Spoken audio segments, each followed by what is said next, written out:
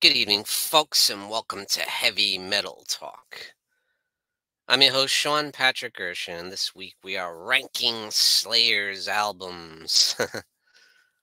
Big fan of Slayer, have been ever since 1994, back when Divine Intervention came out. So a little bit of a late bloomer, but that was the first album I bought, and that's when I really started getting into them. I listened to all their back catalog and every album ever since. I've seen them live many times in all incarnations of the band. I did see the whole original lineup once. That was God Hates Us All tour when Paul Bostaff left and Dave Lombardo came in to replace him. So I saw all the original members. And I saw several times, I saw the Jeff Hanneman, Paul Bostaff lineup, and I saw the final incarnation of the band twice. With Gary Holt coming in to replace Jeff Hanneman and Paul Bostaff returning. And I did see the final tour, so-called final tour, the final campaign. But they just announced that they're going to have a few shows. So like a few reunion shows at these big festivals. So I don't know how big this return is going to be, but we'll see. Because Kerry King has his own solo project going on. So I don't know what the future is for Slayer, but we're here to rank their albums, so let's get into it, shall we? So, the tier list is Reign Supreme is the top tier. The second tier is Slaytanic. The third tier, sort of the middle of the road, is Spills Blood. And down towards the bottom is Cold Cadaver. And then we have the bottom of the barrel, Deadly Dud. So let's get started with the first release from Slayer, the debut of Slayer back in 1983, and that is Show No Mercy. So where we're going to put Show No Mercy, I am going to put Show No Mercy at Slaytanic. So not quite my favorite album by Slayer, but it certainly is a classic, and it is a great debut. I feel like it established like the core elements of Slayer, whereas to me they didn't fully become Slayer, the Slayer that we all know and love until Hell Awaits for me. To me, this was kind of the bare beginnings. They're just trying to find out who they are. They obviously had a lot of influence in there from bands like Venom and Hellhammer and stuff like that, and you know, a lot of influence on Black Sabbath and all kinds of stuff. And you can see that in here. To me, they didn't quite have the complete Slayer identity. You certainly had with the lyrics and the imagery, they certainly established that part of things. But it had a real raw sound to it, had kind of a rough production value. It's got that classic old school thrash feel to it, although they become a lot more thrashy later on, I think.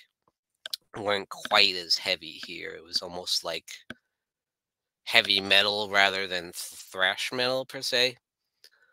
But yeah, it's definitely a great. There's some classics in there. You got Die by the Sword. You got Evil Has No Boundaries. You got Metal Storm, Face the Slayer. You got Black Magic. So definitely some classics in there for sure.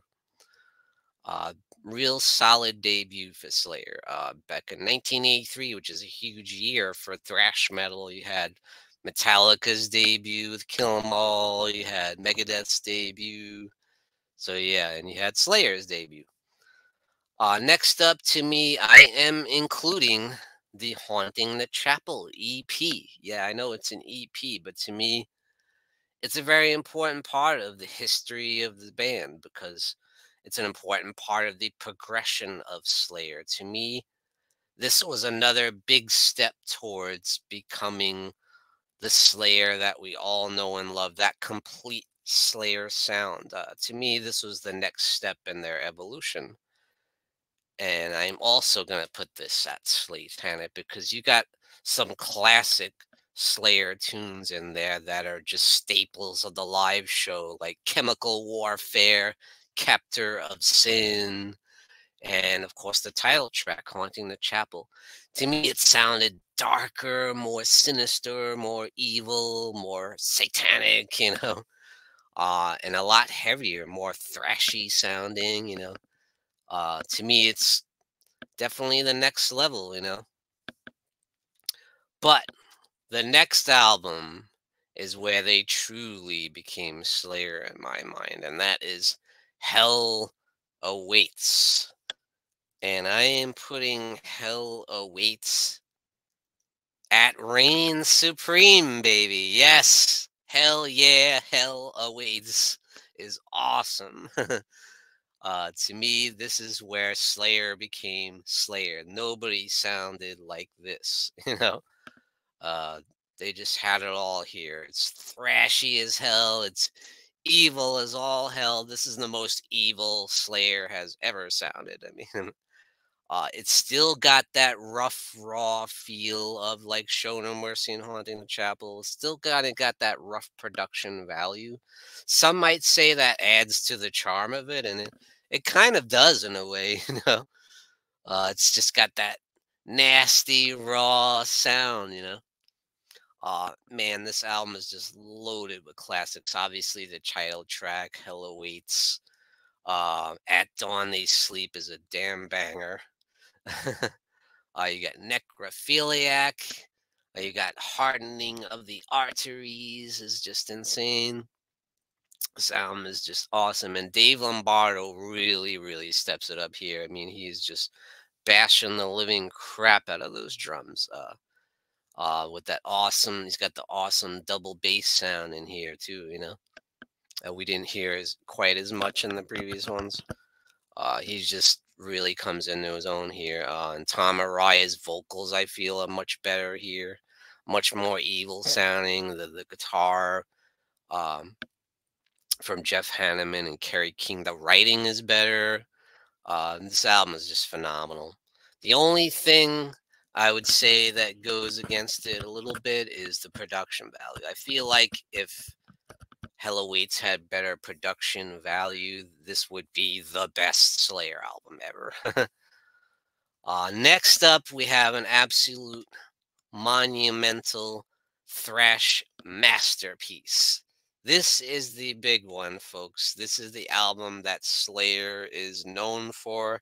Everybody knows this album. Everybody talks about it, and many people hail it as the greatest thrash metal album of all time. Now that's why Rain and Blood obviously goes in Reign Supreme. There's no way it doesn't. Now with this album, they moved to a bigger label, a major label. And that was Def Jam Recordings. Yes, the same label as the Beastie Boys. So it's cool to have a metal band on the label now. And do you think that softened Slayer up one bit? Hell no. The only thing it did is give Slayer better production value. Rain and Blood is everything that Hell Awaits is, except they have a better production value. And I'd say it speeds things up a little bit too, as there are some slower songs in Hell Awaits and some fast songs in Hell Awaits, but Rain and Blood is just pure speed metal, except maybe the final track, Rain and Blood. That might be. It starts a little slower, but gets fast. But yeah, this album is the best way to describe it is it's like a juggernaut. It's like a battering ram. It beats you to death and leaves you at the side of the road, just a broken, bloody carcass. That's what it does. It's only 29 minutes long, but it's just absolutely savage. It's absolutely brutal as hell. It's fast as hell. It's evil as hell. it's just everything that Slayer is all about. It's just incredibly evil. I mean, I've heard a lot of people say this is like the soundtrack to hell, and that's a good way to put it. The lyrics are insane, very well written, amazing playing. You know, the teamwork of Jeff Hanneman and Kerry King on guitar, that twin attack is just insane. Tom Araya's vocals are better than ever. You know, everything works. Dave Lombardo's drumming is just phenomenal. This is just Slayer at their absolute peak of power. Um, yeah, it's absolutely relentless too. It just never lets up. It's just nonstop bashing your brains in. Every song on here is amazing. I mean, obviously, Angel of Death, Post Mortem is one of my absolute favorites. Um, yeah, obviously the title track, Raining Blood. Yeah, Necrophobic. You got, oh man, it's just every song on it. Epidemic is probably the thrashiest song. Like, oh, that song is insane. Oh, Altar of Sacrifice, probably the most blatantly satanic song in Slayer's history. It actually says, "Praise Hail Satan." Oh man, that song is so brutal. Altar of Sacrifice, baby. Oh, Rain and Blood is absolutely phenomenal. There's just no stopping it. With that being said, is how do you top Rain and Blood? What is the next step for Slayer after such a monumental thrash masterpiece?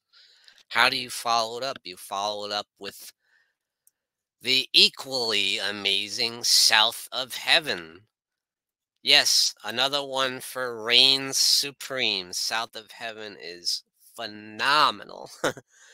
And it's different than Rain and Blood. It's much different. It's much slower. They slowed down the pace. The songs are more scary and foreboding and ominous, and just as heavy in every way. See, that's the thing. That's what makes South of Heaven so great is they still found a way to be that heavy and aggressive without being as fast. So yeah, just one more way for a Slayer to be heavy, and it absolutely is. South of Heaven is just filled with classics. Obviously the title track, yeah, Live Undead, Read Between the Lies. I mean, every song on here is the soul in there.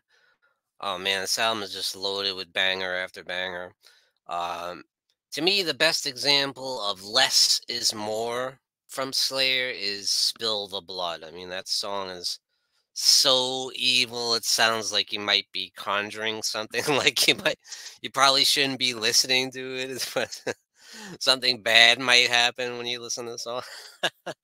Raise the chalice and praise forevermore. But yes, South of Heaven is an absolute thrash masterpiece once again.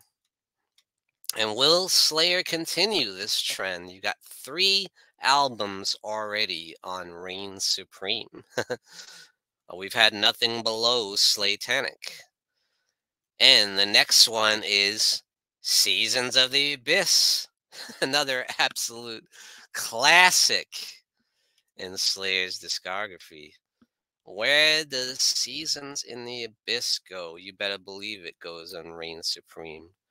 Another album with every single song is great. I mean, I'd say the best thing about Season in the Abyss is that it combines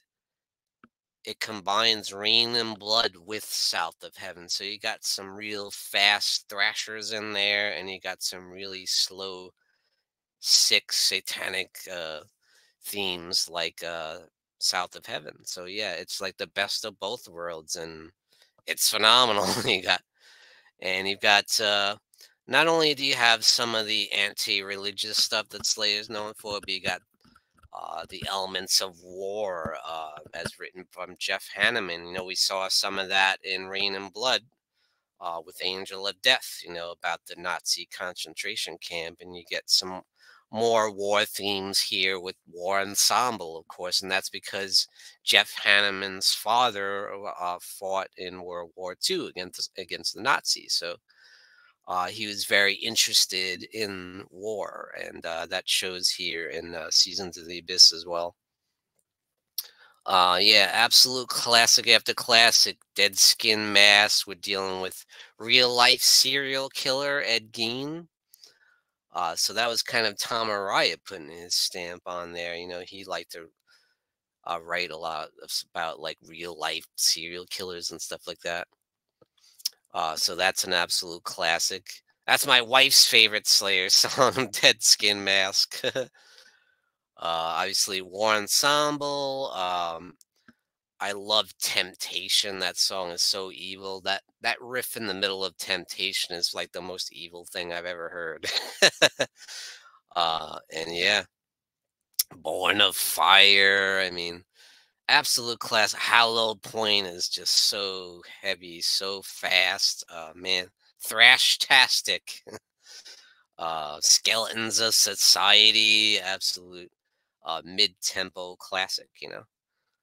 Yeah, loaded with, obviously, the title track is one of the greatest Slayer songs of all time, an absolute epic Slayer ballad, if you will. Not a ballad in the traditional sense, but a ballad in the Slayer sense. So what do we have next?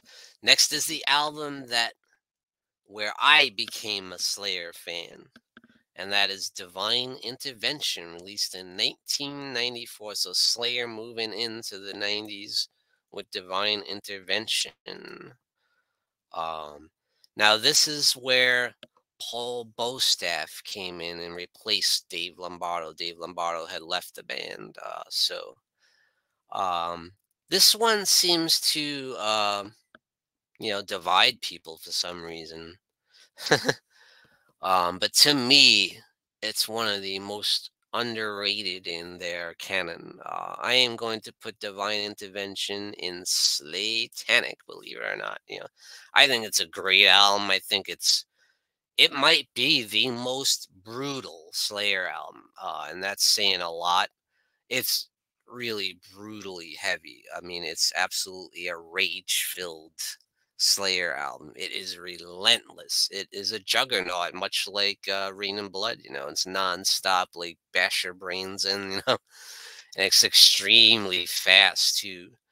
I'd say the one downside to it is the production value. I feel like the drums are maybe too loud. The guitars seem a little drowned out a little bit. The production is a little bit rough, which is a little bit disappointing. But the album itself is great. The songs are great. I mean, you got um, man, absolutely vicious rippers like Sex, Murder, Art. The opening track, Killing Fields, is one of my favorite Slayer songs of all time. That opening is amazing. Yeah, it might have established Paul Bostaff. It might be Slayer saying, "Hey, we got a new drummer. This drummer kicks ass." But I don't care. That song is awesome. That drum opening is incredible from Paul Bostaff. Um, it's amazing. You got Serenity and Murder. You got 213. Based on Jeffrey Dahmer. That's a sick song. SS3 is just sick as hell. And probably the song that nobody talks about, I think, is one of the most brutal, vicious Slayer song, and that is Mind Control. That song is so fast, so heavy, so brutal. Oh man. And the title track is really cool as well, Divine Intervention. So yeah, I think Divine Intervention is very, very underrated.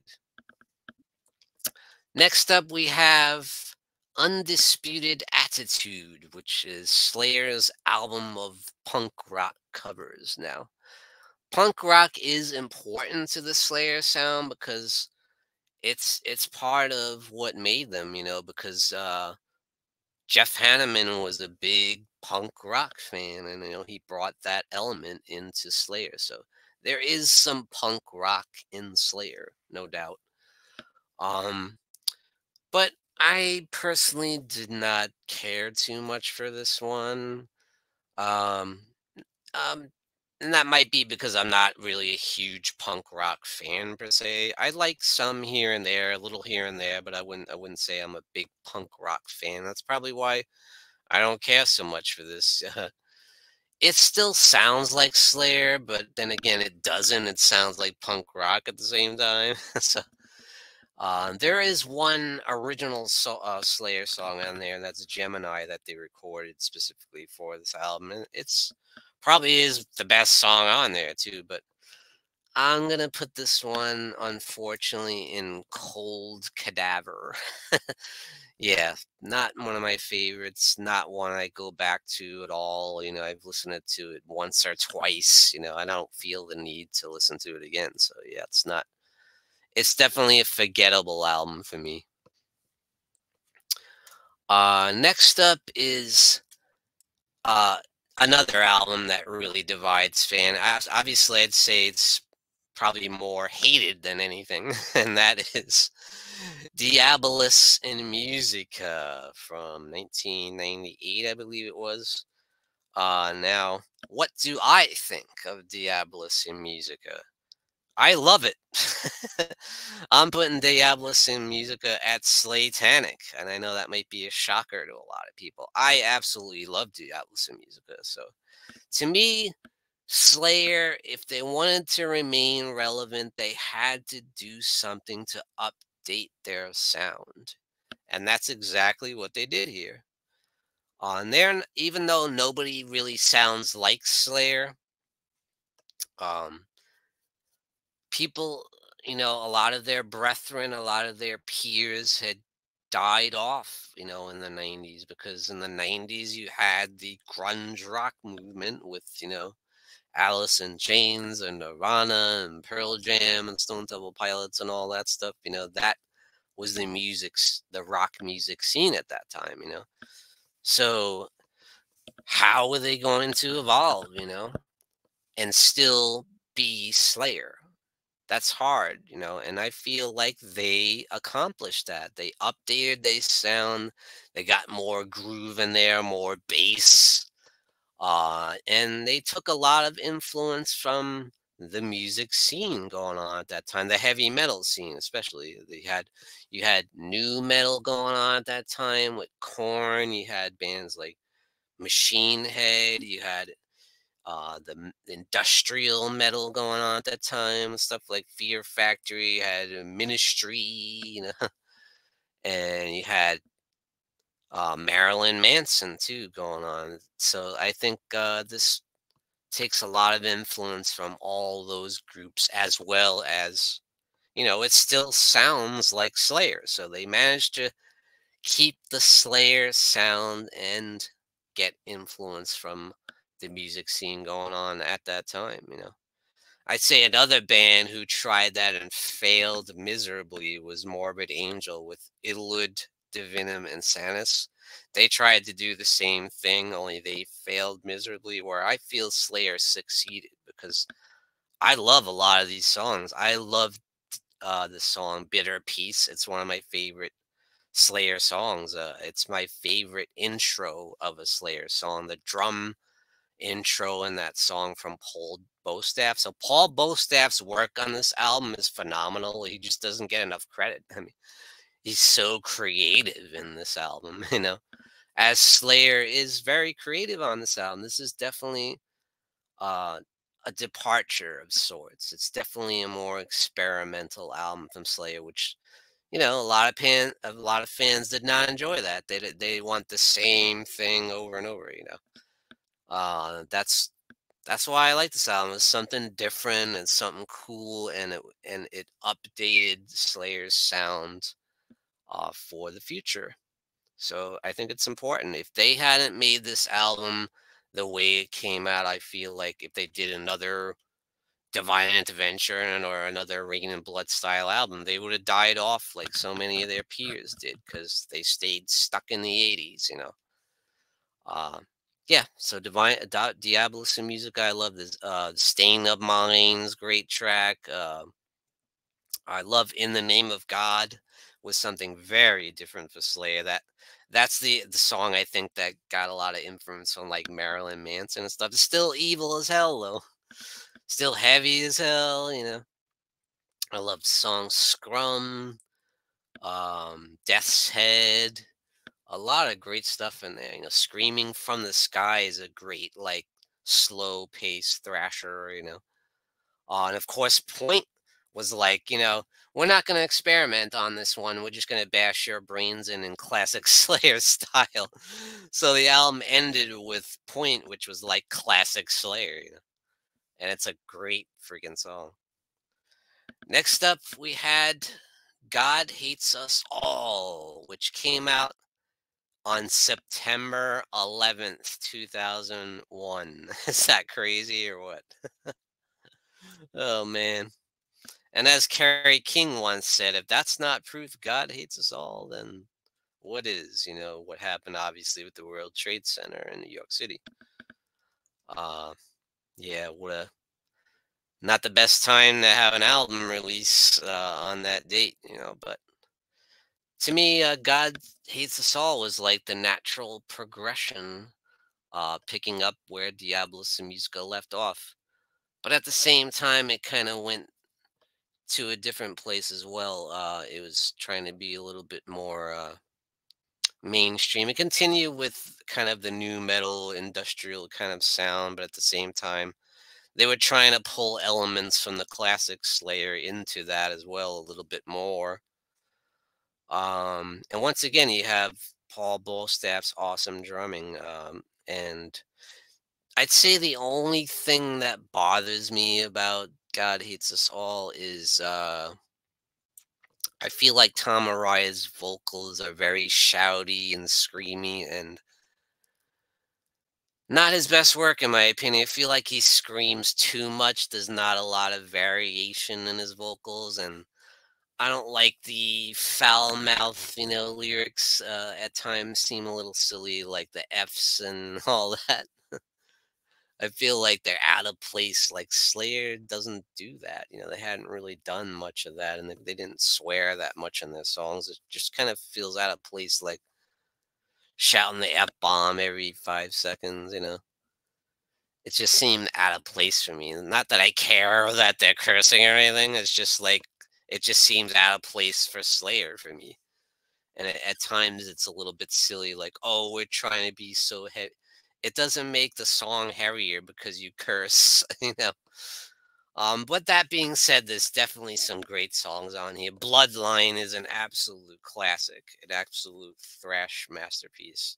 So there's definitely some awesome songs in here, like Disciple is great, you know. I'd say the song Payback is kind of a little bit silly. Threshold is a killer thrasher, you know. So there's definitely some God Sends Death is another great song. So there's definitely some great songs on here. I definitely enjoy it, but I don't quite put it at Slaytanic. I feel like it still had that updated Slayer sound. It had that groove, and it had some of those elements from new metal and industrial in there that Diabolus and Musica had. But I don't feel it's quite as good as Diabolus and Musica, honestly. But that's just my opinion. I do enjoy it though. It's definitely a solid, solid Slayer album. Now, here's where I get a little bit mixed, and that is Christ Illusion. Never been a big fan of this album. I listened to it maybe twice. So that tells you right there, you know. I'd say every other Slayer album I've listened to ad nauseum, but this one I just never go back to it. You know, I just find it a little boring, quite frankly. You know, it's just so I'm going to put sadly Christ Illusion at Cold Cadaver. Never really been a big fan of this album. I don't know what it is. It's like almost like they're trying too hard to become like the old Rain and Blood Slayer. It still had elements from Diabolus and God Hates Us All, but it felt like they were trying to go back to the old school Rain and Blood, South of Heaven too much, And it feels like they're trying too hard. And they don't need to. Just keep doing what they were doing. They felt like they were doing a good job. But this to me felt like a few steps back. I just didn't like it, even though this saw the return of the original drummer Dave Lombardo came back to the band. So at this point, they had all the original members. But still, there's just something about it. Like, as I'll give you an example. "Cult" is a song that I feel is Slayer trying way too hard to be like Rain and Blood style Slayer. As Tom is singing real fast. It's almost like to the point where he sounds like he's rapping. It's kind of annoying. uh, I will say "Flesh Storm" is a definite ripper, though. That's a ripper of a song. But other than that, it just feels like they're rehashing old territory. They're trying to. Some of the riffs sound like they're literally from South of Heaven or Rain and Blood. It's like they're trying too much, trying too hard to be so evil and so satanic, and so they're trying to be like old Rain and Blood era Slayer, and it shows. They're trying too hard. I just don't care for it. It just doesn't work for me. Uh, all right. So next up is World Painted Blood, which I thought was a slight step up from Christ Illusion. I thought it was a little more in line with like God Hates Us All and stuff. I thought it was definitely a step up. There are a few cool songs in there. Psychopathy Red. Um, yeah, I love Hate Worldwide. I think is a classic Slayer tune, and the title track World Painted Blood. So I'm gonna put World Painted Blood. How appropriate in Spill's Blood. So yeah, definitely a step up from Christ Illusion, but still not one of my favorites. But it's good. It's solid.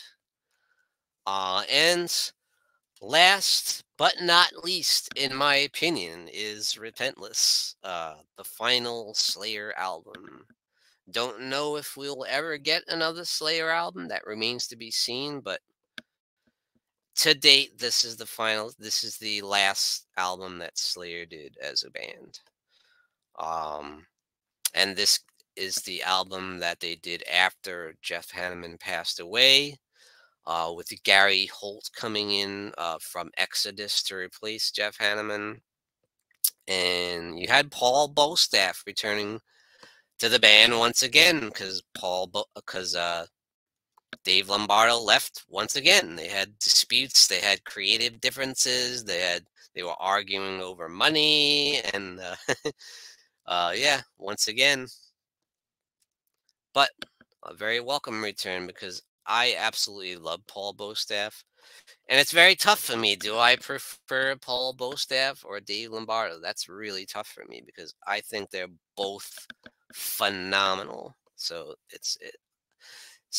as long as it's one or the other, I'm happy. If they brought somebody different in, I would have been bummed. But I actually really enjoy Repentless, and I am going to put it in, believe it or not, Slaytanic. That's going to be a surprise to a lot of people. I know. I enjoy Repentless quite a bit. I do go back to it.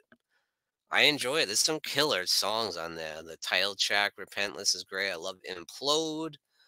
I absolutely love When the Stillness Come. That's a great kind of slow, dark, scary sounding classic Slayer song. I love that.